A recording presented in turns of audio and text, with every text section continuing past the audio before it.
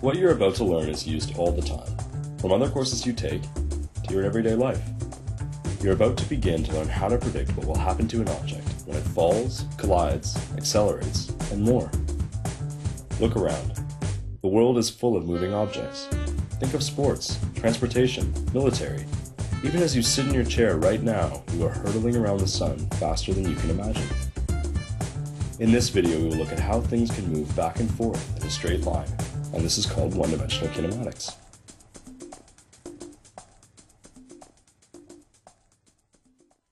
Let's start by looking at a red plastic ball. Right now, the ball isn't moving, so we can say it has constant position, denoted by x. Let's call this point the starting point, or position equals 0. We can use this ruler to keep track of position. Although the ruler uses centimeters for its units, the rules you're about to learn apply no matter what units we choose to use. If we drop another ball somewhere else, we can compare the locations of the two balls. This new ball has a constant position equal to positive 5 centimeters, because it is 5 units to the right of the origin, at 0. And since we've set up the ruler so that balls to the right of 0 have positive position, this means that balls to the left of 0 will have negative position. So let's define position as the number describing the location of an object compared to the starting point, which we can choose. But what about if we want to move the original red ball to a new position? To do this, we'll have to talk about a few new ideas.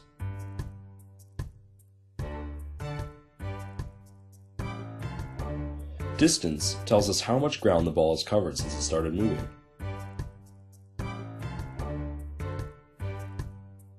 Notice how any movement of the ball adds to the distance.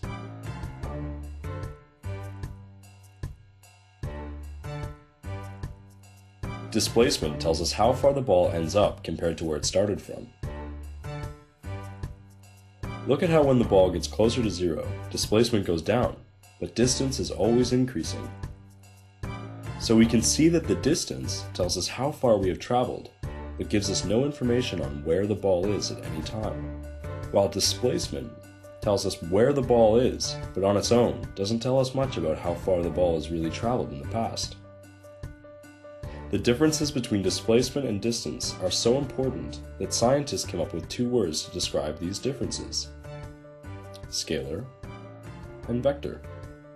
Distance is a scalar because it is just a number, and it only tells us how far the ball has gone without any info on which direction it moved in. A scalar is just a magnitude. Displacement is a vector because we can tell the difference between when the ball has moved left or right. The vector quantity tells us both magnitude and direction. Here's a trickier one though. What about position?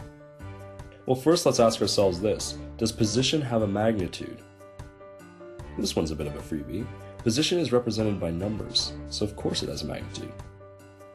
But what about direction? We have to think carefully. We know that position can be a negative number too, and we already saw that negative means left in one dimension. So then position has both a magnitude and a direction, so it has to be a vector. Okay, so when we are dealing with one dimension, it can be hard to tell the difference between a scalar and a vector. So let's quickly take a look into a 2-dimensional example.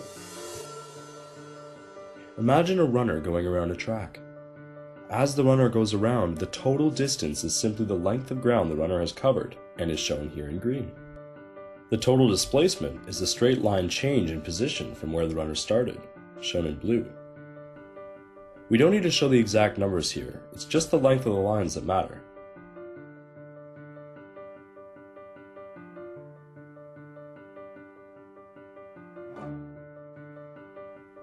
In one dimension, we usually just keep track of the direction of the displacement with a positive or a negative sign. In 2 dimensions, we can use angles, compass directions, and more.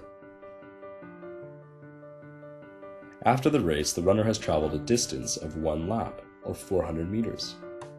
The displacement of the runner, however, is 0, because the runner ended up at the exact same position as it started at, so there is no change in position after 1 lap. Now that we have a clear picture of distance and displacement, we can get into some juicier ideas. If we want to change the position of the ball, time needs to pass. And with all this background theory, we can now look at the idea of velocity. In day-to-day life, you have probably heard people talk about the speed of an object rather than its velocity. But what's the difference? Well, speed is a scalar quantity, while velocity is a vector quantity. This means the speed only tells you how fast an object is going, but velocity tells you how fast the object is going and its direction of motion. But what does this mean? In one dimension, the only difference you will see is that velocity can be positive or negative, while speed will always be a positive number.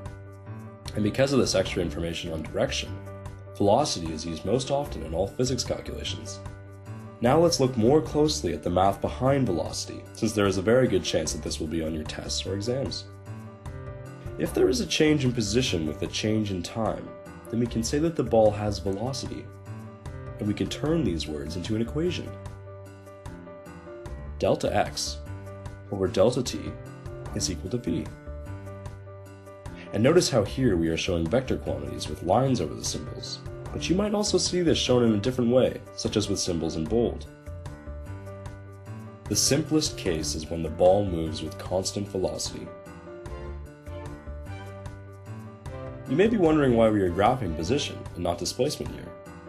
They are equal in this case, since we're talking about total displacement. But be careful, this isn't always true, since you can talk about the displacement between any 2 points you want. Let's take a look at what constant velocity looks like.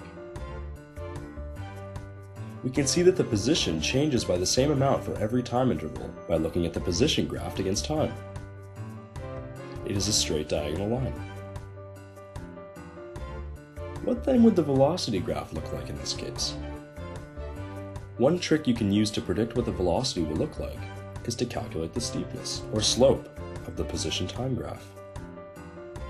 To calculate the slope, we can just look at the rise and divide it by the run.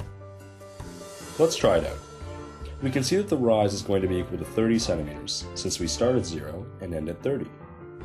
But now look at the run. We are starting at time 0 and run the experiment for 10 seconds. So the run is 10 seconds. 30 centimeters divided by 10 seconds is equal to 3 centimeters per second, which is the velocity. We found the velocity just by looking at the slope of the position versus time graph. So why are we allowed to only look at the starting point and ending point and forget about everything in the middle?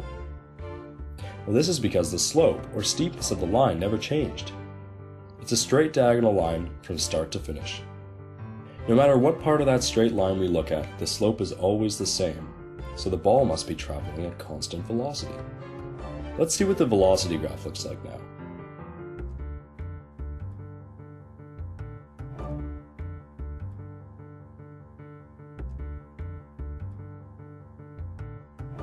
It's a straight horizontal line. To make things easier to see, let's stretch out the time axis. But now let's speed things up and see what happens to the graphs. Consider how the slope of the position graph is steeper, and the value of the constant velocity becomes larger. Let's try that again with an even faster ball this time. It's even steeper now. So when we look at the slope of the position graph, we can figure out the velocity of the ball. But what about when we look at the slope of the velocity graph? Well, it turns out that we can actually figure out the ball's acceleration, represented by the formula delta v over delta t is equal to a. And since the rise here is 0, and 0 divided by any run of time is 0, we know that the slope must be 0. We never gained any velocity as time passed, so the acceleration is therefore constantly 0. But if the ball is a changing velocity with passing time, then the ball must be accelerating. Now we're going to have to look at an entirely different example.